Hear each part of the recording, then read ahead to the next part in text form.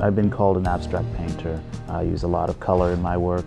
I can say that it derives from a certain type of looking at specific moments in art history.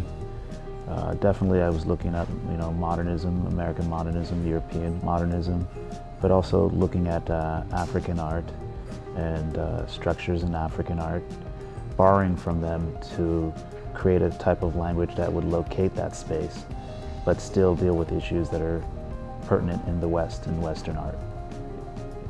I was thinking quite a lot about seasonal things. I mean, I was thinking about Iowa in the times that I visited it.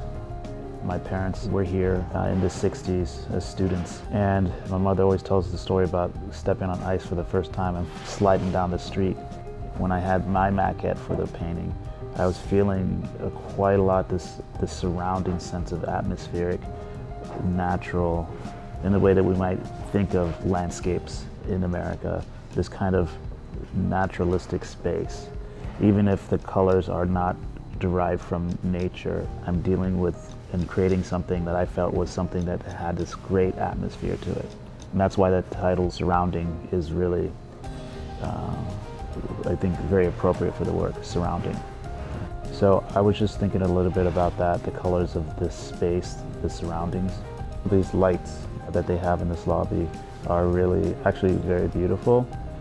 They add a certain different coloration glow. They bring the green out of the wood as they sit there like, drops, honey drops. They got this kind of golden, warm, almost orange color flavor to them, and they are quite distinct in the space. And then I was thinking quite a lot about the Pollock painting, mural that you have here, and looking at that for its color and for its structure.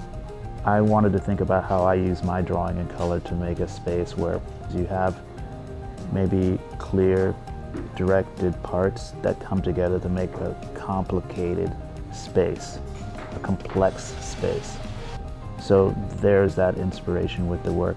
My colors are not necessarily close to the Pollock painting, but I'm thinking a lot about how drawing and color can join together to make something really new and unexpected.